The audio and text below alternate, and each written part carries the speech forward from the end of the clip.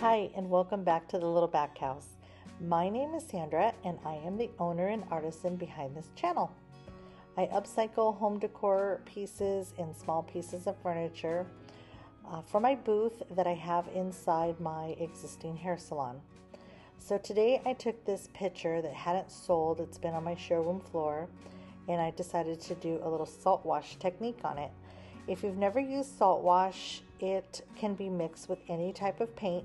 Today I mixed it with Wise Owl chalk synthesis paint, and what the salt wash does is it allows the paint to stick to any type of surface, and it also gives it a textured finish. So I mixed equal parts of the salt wash with the Wise Owl chalk synthesis paint, and I stippled it onto this piece. And I used a stippling motion just because I wanted it to have a really textured finish, and I also wanted it to get into all the nooks and crannies of this picture. So that's what I'm doing here. And like I said, salt wash can be mixed with any kind of paint. It can be chalk paint, enamel paint, mineral paint, latex paint, any kind of paint, but it allows the paint to stick. So that's what I'm doing here. If you haven't tried it before, it also will give you a concrete type of finish, a pottery type of finish, just depending whether you stipple it or how you apply it in different types of strokes and methods with your brush. You'll get a different type of look. So now I am just mixing up a little bit more. It was a really thick at the bottom, so I added just a little bit of water just to kind of thin it out a little bit and make it a little bit more spreadable.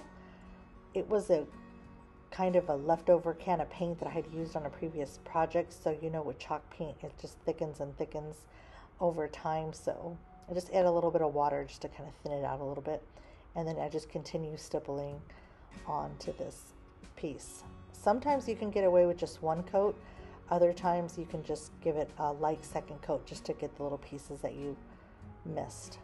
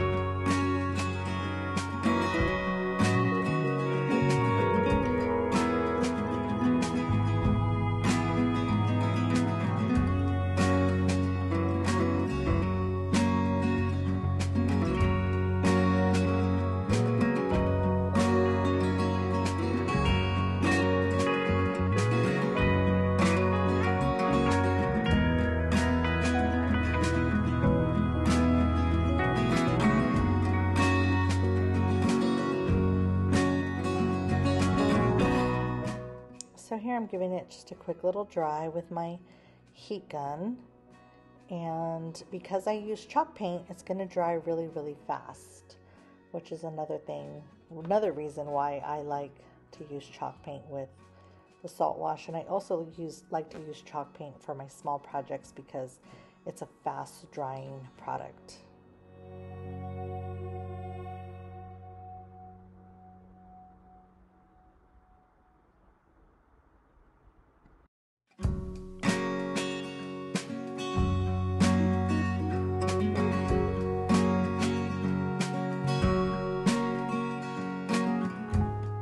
Okay, so here I'm just applying a second coat, just trying to find those little pieces that are peeking through and I see a little bit of shine.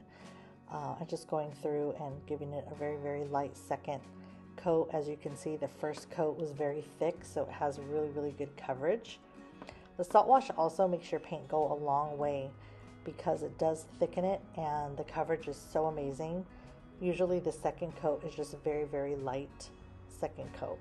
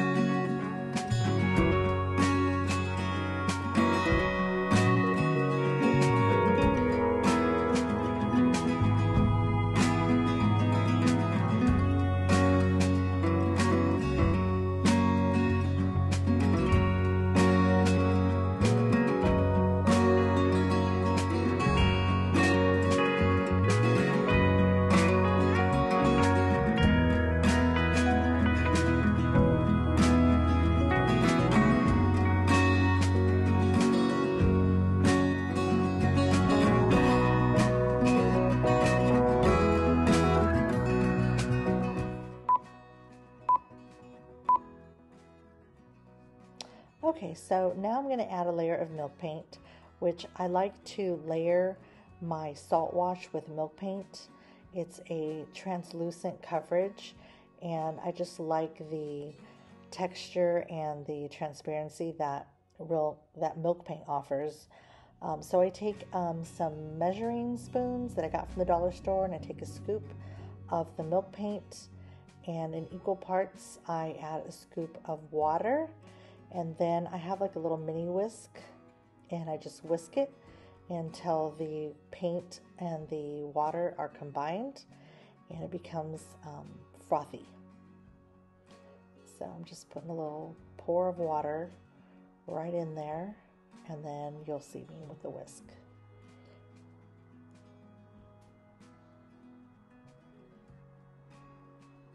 Sorry, my arm gets in the way. I'm doing Instagram on one side and YouTube on the other side, so my arm gets in the way sometimes, so sorry about that. So I'm just taking that whisk, and I'm just going to whisk it really good. If you don't have one of these little mini whisks, you could just use like a plastic fork and just combine it, and you'll see that it starts to absorb the water and then it gets frothy. Once it gets frothy, you can go ahead and use it. If you don't like the feel or the texture of the frothiness, you just wait about 10 minutes and it'll go away, and then you can go ahead and use it.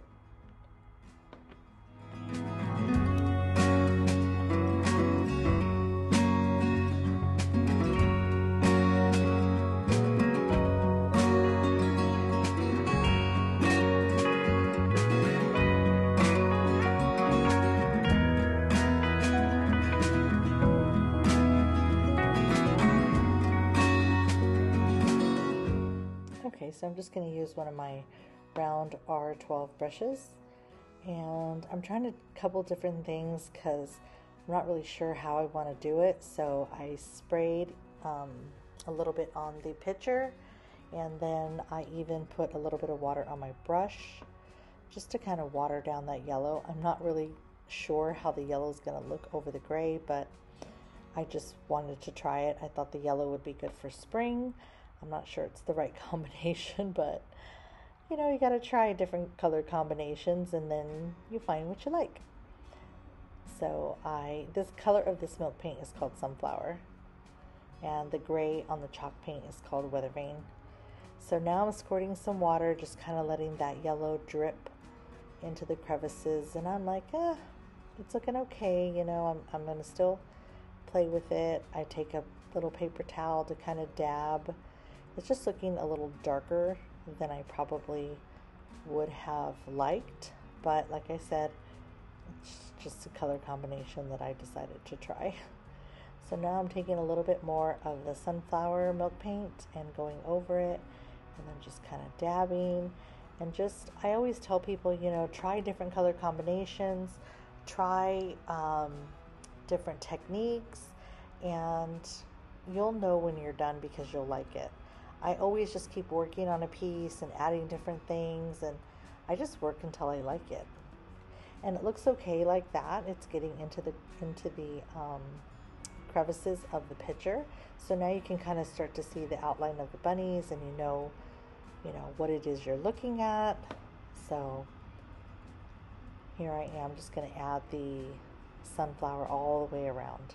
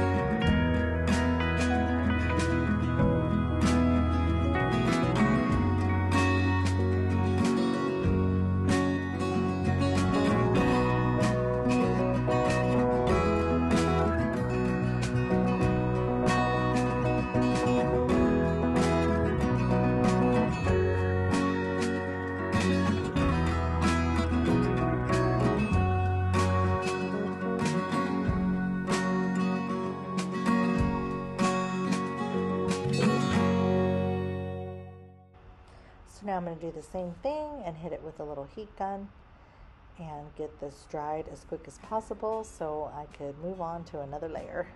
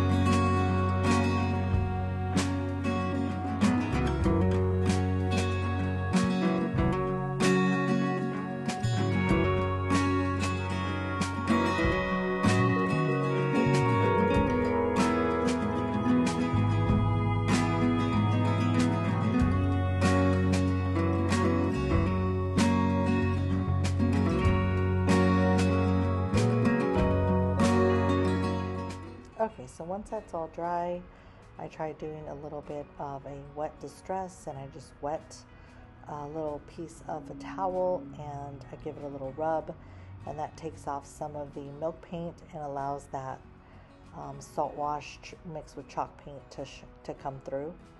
So I do that just to give it a layer of depth, and then I decided to get my soft dark brown wax by the Real Milk Paint Company and go over it. And when I do this, it really deepens that tone of yellow, which I like, but I'm not sure that that's really spring looking unless you're really into the dark colors. Then this might be your vibe. If you like those bright light colors, this might not be your vibe, which is okay. You know, I always tell people just play with it, because the way my mother raised me is there's a lid for every pot. There's 31 flavors, one for everybody. So that's what I grew up hearing. So I just always try different techniques and do different things, and eventually it sells. There's somebody that's going to come along and they're going to like it and they're going to buy it, and you know, other people might just walk by it, and that's okay, right? We all have our own styles.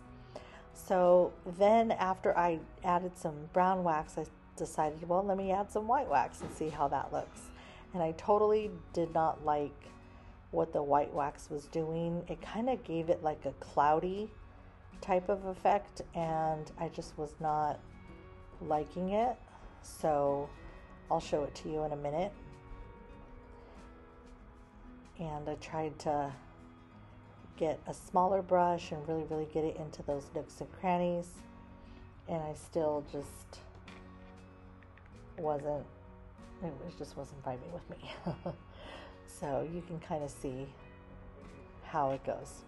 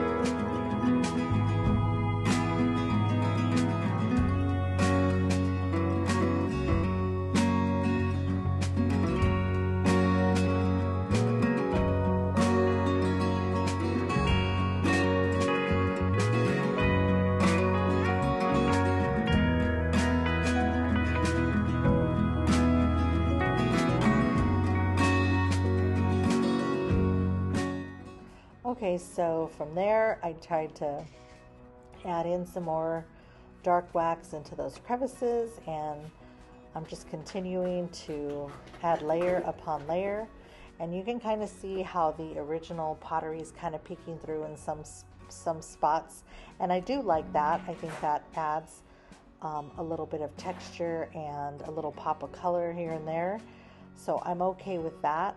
I'm just not really sure how I feel about the brown wax and the white wax, so I just continue to go on, and I'll show you how I finally resolved this feeling.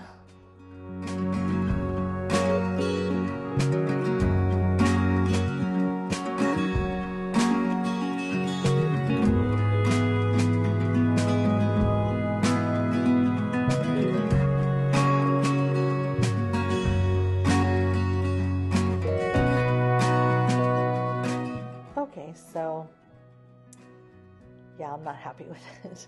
I think it just looks too dark. It's just not really feeling like spring to me. So it's pretty, but I don't know if it was the right color choice for these little bunnies. So I decided to mix up some stone color milk paint, which is kind of like a white with a gray undertone, a very light gray undertone. So you can see this side, it doesn't look bad, but I think I like it better with this on it. I just think it looks a little more spring vibe. So there I am, just really packing it on and just really covering it. Now the rule of thumb is you're not supposed to put paint over wax, but I did it, and it's milk paint, not really like acrylic paint, so, or chalk paint.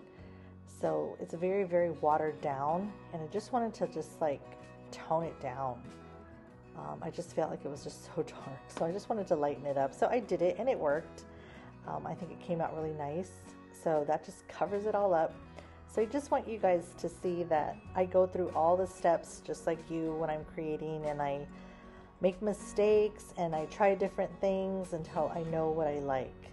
So from here, I'm going to wet my paper towel, but I'm only doing this because I couldn't find my container of wipes. If I had my wipes handy, which I normally do, I could have just taken a wipe and done that, but in the end I found them. But for the video purposes, I was just wetting a paper towel and just kind of dabbing off. And now you'll kind of see the yellow and the darker gray kind of pop through, and I'm okay with that. I like how the white really, really sits in those areas and just really kind of makes those bunnies pop. And I think it made it look a little bit more in a spring kind of tone. So I just do that all the way around, and I'm getting more and more happy with it, and I think it turned out really good. Let me know in the comments below if you have done things and you're not too happy with the color combo you picked and how you fixed it. And if you think that I saved this piece, or maybe you liked it before I put the lighter color milk paint on there. Did you like it when it was the sunflower with the dark brown wax, or did you like it better with the white in there from the milk paint? I think I like it like this, but you know, like I said, to each his own. There's 31 flavors, but here it is all finished. If you like this upcycling type of video, please hit that subscribe button. I am trying to build my channel. And if you would be so kind to hit that thumbs up if you did like the video. If you are looking for the paint and supplies, feel free to go over to thelittlebackhouse.com and place your orders there. If you would like to see behind the scenes, go and follow me on Instagram at The Little Back House. Thank you so much for watching. I do appreciate it.